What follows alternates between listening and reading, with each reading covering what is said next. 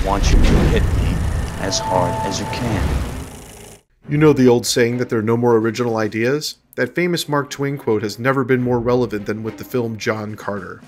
In 2012, Disney finally brought to screen Edgar Rice Burroughs' classic science fiction hero a century after the books were initially published. With cutting-edge special effects, a vast mythology, and an incredibly talented director, John Carter should have been the next huge franchise and an easy win for Disney. But in a rare misstep, the House of Mouse bungled their marketing campaign and stumbled to a huge box office failure. But John Carter is a film that demands to be revisited and remains one of the best fantasy films to hit theaters since the original Star Wars in 1977. I'm Alex Mady, and welcome to the Unpopular Opinion.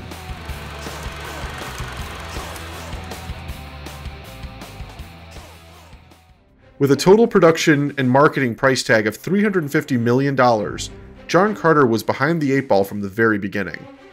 One of the most expensive films ever made, John Carter grossed only $73 million in North America and $211 million around the rest of the world. With the mightiest advertising geniuses on their payroll, ready to turn the Avengers into the biggest film of the year, how could John Carter have failed so badly? Couple that with a review embargo that lifted just a week before the movie hit theaters, fans were left with a critical split on both Rotten Tomatoes and Metacritic. When you don't have industry folks clamoring to tell you a movie is a must-see, audiences have to rely solely on posters and trailers to convince them to see a movie, and that is where Disney shit the bed, big time. Based on Burroughs' Barsoom series, the main story that inspired John Carter is titled A Princess of Mars. Through production, the movie went by John Carter of Mars, but Disney suits figured they couldn't lure male viewers to a movie with princess in the title and that the general public would be turned off by a film with Mars in the name. So, we are instead left with a movie simply named after the main character, a character whom most modern audiences are not familiar with and who shares a name with another guy played by Noah Wyle on NBC's medical series ER. Was this the big screen version of that doctor drama? A late attempt was made to show potential audiences how John Carter's source material inspired both Star Wars and Avatar, amongst dozens of other films, but that backfired as well. So, with so much going against it, John Carter never really had a chance. But when you watch the film, from the moment it begins, you are transported into a world unlike any you have ever seen.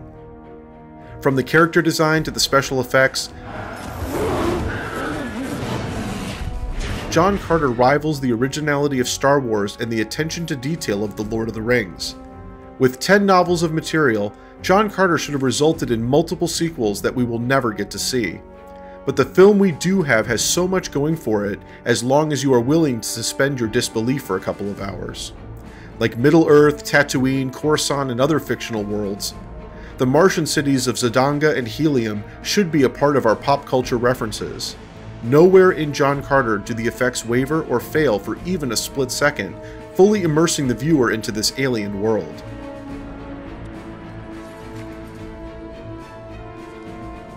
From an acting perspective, we have excellent supporting performances from Ciarán Hinds, Dominic West, Mark Strong, and Bryan Cranston amongst many, but there are 3 roles here that stand above the rest. While he's shown his depth since, at the time John Carter hit theaters, lead actor Taylor Kitsch was best known for Friday Night Lights and a lackluster take on Gambit in X-Men Origins Wolverine. But as John Carter, I fully bought into his blend of Luke Skywalker and Han Solo. He balances that duty of being the chosen hero right alongside the swarthy brigand looking for fortune and glory. He is a movie hero of the highest caliber. You can see the influence this character had on the creation of the Star Wars characters, as well as Jake Sully in Avatar and Indiana Jones himself. I would gladly rank him up there as the type of classic film hero for kids to idolize.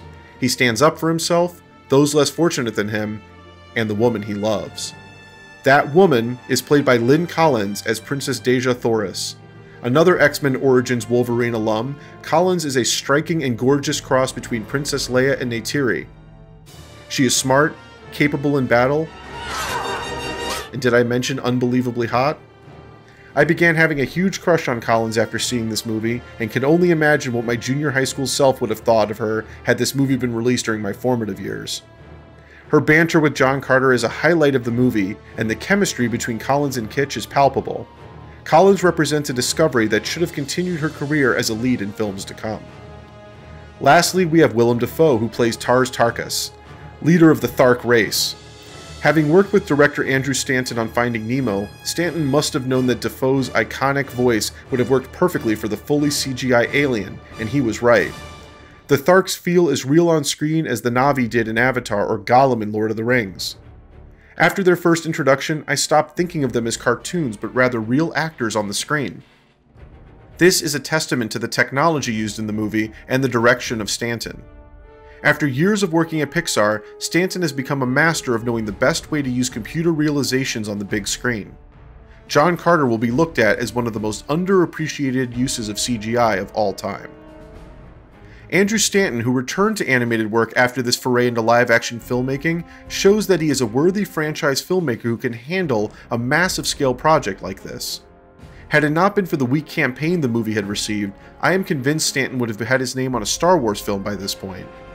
In fact, if anyone at Disney is watching this, please give Stanton another live-action project. His eye for blending computer-generated imagery with physical actors keeps John Carter feeling tangible and realistic the entire way through. Stanton brought some Pixar talent with him for John Carter, including composer Michael Giacchino. While Giacchino has since shown his musical abilities, John Carter was his first score that showed he was capable of going toe-to-toe with the legendary John Williams. The music here is sweeping, memorable, and every theme pulls you deeper into the narrative. You will also find yourself humming these tunes long after the film has ended.